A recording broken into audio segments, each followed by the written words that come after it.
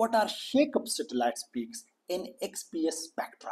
What are their origins? For the experts, sometimes it is quite difficult to recognize, to identify these additional peaks. These peaks cannot be seen in survey spectra. We have to take the high resolution XPS spectra to see these additional shake-up satellite peaks. Let me explain in this diagram that how these shake-up peaks appears, and there is also another satellite peak that is basically called shake-up peaks, but these peaks do not appear in XPS spectrum. Sometimes it makes the background of the XPS spectrum. So we know that in XPS we simply bombard X-ray on the samples and the core electrons emits escape from the sample, and this electron we call photoelectrons. So let's suppose this is the atom before ionizations here, and let's suppose this is oxygen here. So we have the plus s 2 electron here, the 2s orbital 2 electron, and the 2p we have 6 electrons here.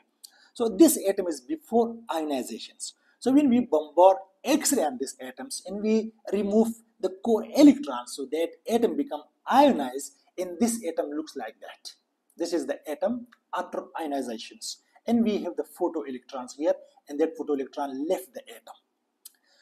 And because of that photoelectrons, we get the XPS peaks. So far things are very, very clear.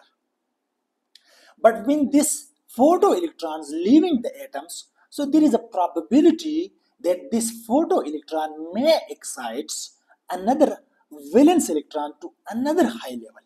Look here.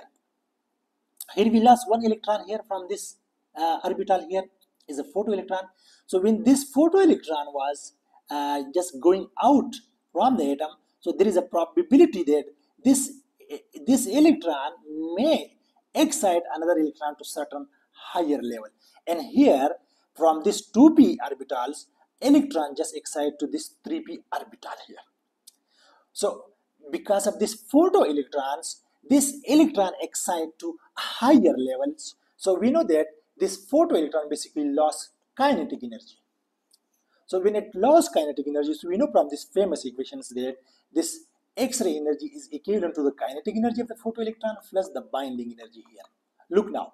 So when this photoelectron lost energy, so if this means if this is 100 here, so these two has to make the 100. So when this photoelectron lost kinetic energy, so the binding energy has to go up. This is why these shake-up peaks appear at higher binding energy here. We know that the binding energy increases toward the left here. Now what is shake-up phenomena here? Now there is a probability that when this photoelectrons going out from the atom, so it may take electron from this valence shell and completely throw it outside the atom. That is basically we call ionization here. We see here this was the photoelectrons, and when it was going out, so it takes this outermost shell electron, it's completely ionized here. So we know that these photoelectrons lost a lot of its energy because for this one is excitations in this shake-up here, and this shake-up is basically called ionization. So for ionization we need more energy. So this means that the kinetic energy of the photoelectron decreases more and more here. This is why these shake-ups basically peaks form here at a very high binding energy. This binding energy is very higher because the photoelectrons kinetic energy decrease, and we get higher binding energy for this shake-up peaks here. But these peaks are very, very rarely appear, and it sometimes makes the backgrounds here. These shake-up satellite peaks, both shake-up and shake-up phenomena is a result of relaxation. So we know that in XPS the photoionization occur from 1s electrons, and then there is a possibility that the 2p electron can be promoted into 3p level during the process of photoionizations.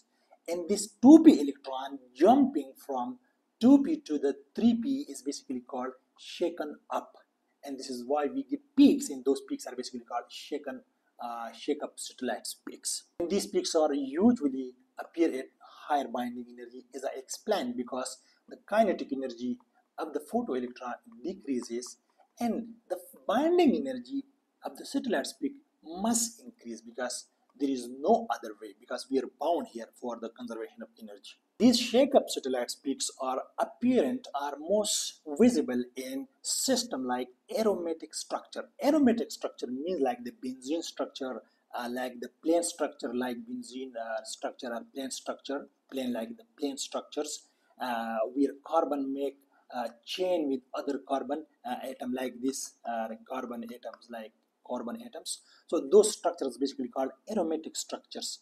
And such similarly like the unsaturated bond here, where the carbon make a double bond and triple bonds. So those are basically called the unsaturated bond here. Similarly, the transition metal ions like the heavy elements, we call these transition metal ions like lead, copper, and cadmium, etc.